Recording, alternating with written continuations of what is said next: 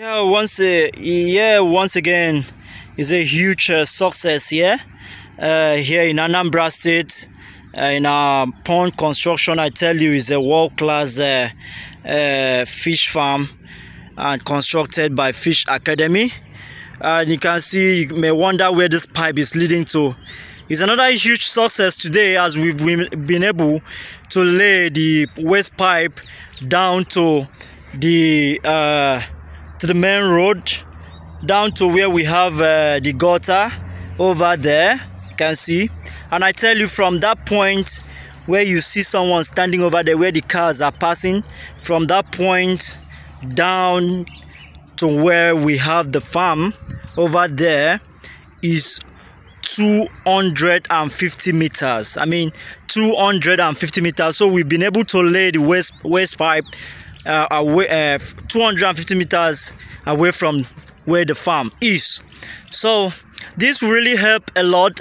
And when I came to measure the land, I saw that the entire place, that there is no drainage around, and is somehow a residential area where you can't just discharge your water and pour anyhow anywhere.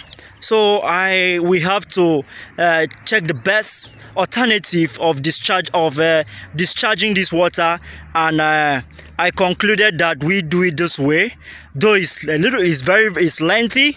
So I conclude that we take it down to the drainage.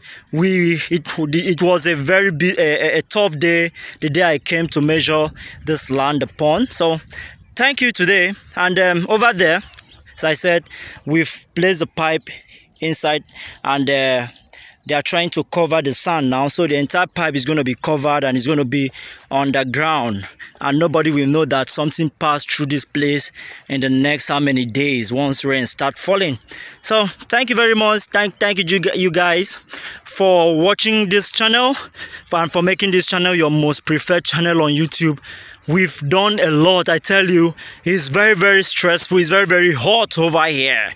Very hot over here in Anambra, and we have to walk under the sun and under the rain, though there is no rain. Okay, there was a rain a day ago, so I have to walk to achieve success. So this is it.